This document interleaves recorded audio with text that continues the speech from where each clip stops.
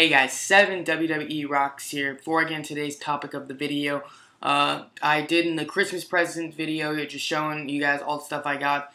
And Evan Airborne 100, I believe is his account name. If it's not, please comment on this video saying I got it wrong and check out his channel, because during the video, I did a Google Hangout so you can comment while I'm recording the video.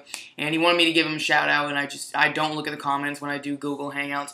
But, yes, I'm going to give him a shout out right now. Evan Airborne 100. Go check out his channel. He had a similar video to mine, and he showed up a lot of cool stuff, like shirts, really old PWG DVDs that just look freaking awesome, Ring of Honor DVDs, and, yeah, there's a shout out. And, don't know if it's going to do much. My channel's not really huge, but, yeah. Also want to thank you guys so much on the support of the Christmas presents video. Just 13 likes, which is, it doesn't sound that great, but for me, it's really good, and I'm really happy that a lot of people liked it, a lot of people commenting and stuff, and it was a really successful video, so thank you guys so much, and I really hope you enjoy the video. But let's get to today's topic of the video.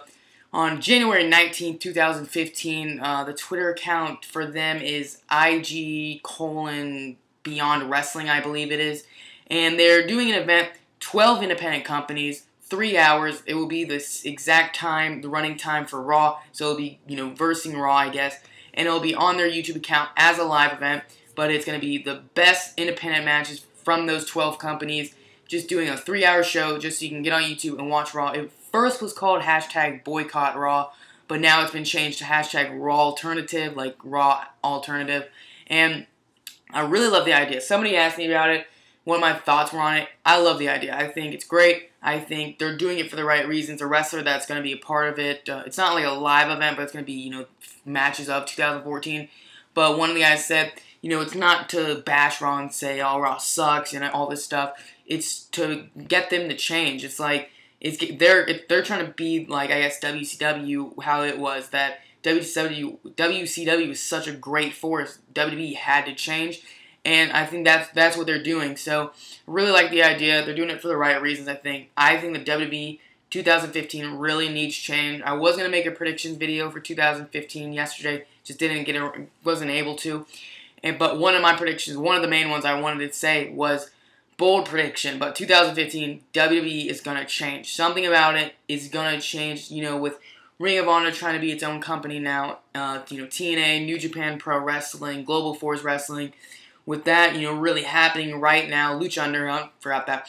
All that happening right now, I think WWE needs to think, okay, we're, not putting on the best shows we should be, and, change it, make it better, give us, the fans, what we want. A lot of the fans don't want Roman Reigns, and I've been hearing quotes that the WWE's looking to have Roman Reigns break CM Punk's longest reigning modern-day WWE champion reign.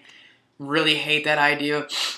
And I hate the fact that they're molding Roman Reigns, building guys up like Brock and Big Show just so Reigns can knock them down soon.